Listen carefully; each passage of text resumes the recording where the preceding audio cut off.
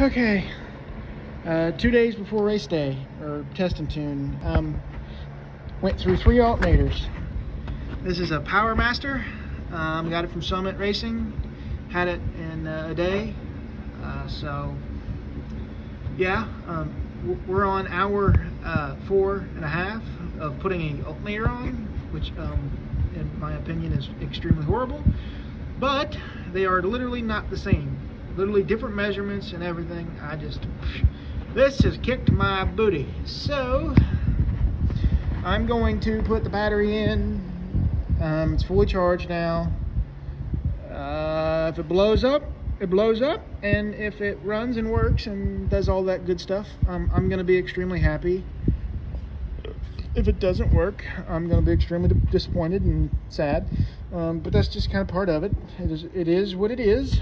So I will get back to getting it on there, and I will bring you guys along if it works. If it doesn't work, I'm going to come back and be all disappointed and sad. So yeah, love this. 2 nights. I got 1 more night. Something goes wrong. All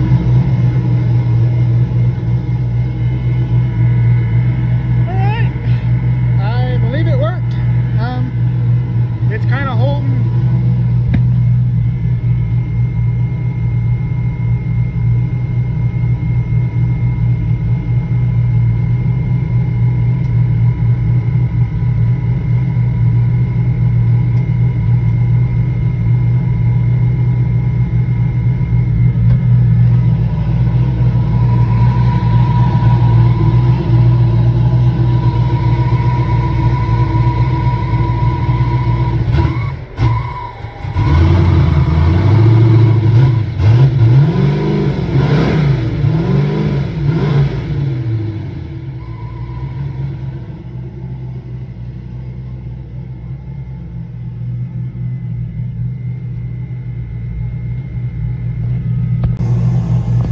I'm gonna go ahead and call that a win. I don't know if it should be considered a win, but hell, 12.3 and staying there. 12.5 now, hell yeah. 12.6, I am happy. That is a satisfied customer. So, as y'all seen, that it works, the alternator works, everything's functioning. I will come back tomorrow, do some diagnostics with a multimeter just to double check that it's putting out 14.4 volts. Yeah, 14.4. And then double check that the battery's saying what it should. And then that should be it for us to go to race or test and tune at Edgewater Sports Park in Cincinnati, Ohio, or Cleves, Ohio, whatever you prefer. They're close. We will be there Friday. If this thing doesn't just quit working, I'm gonna keep bringing it there.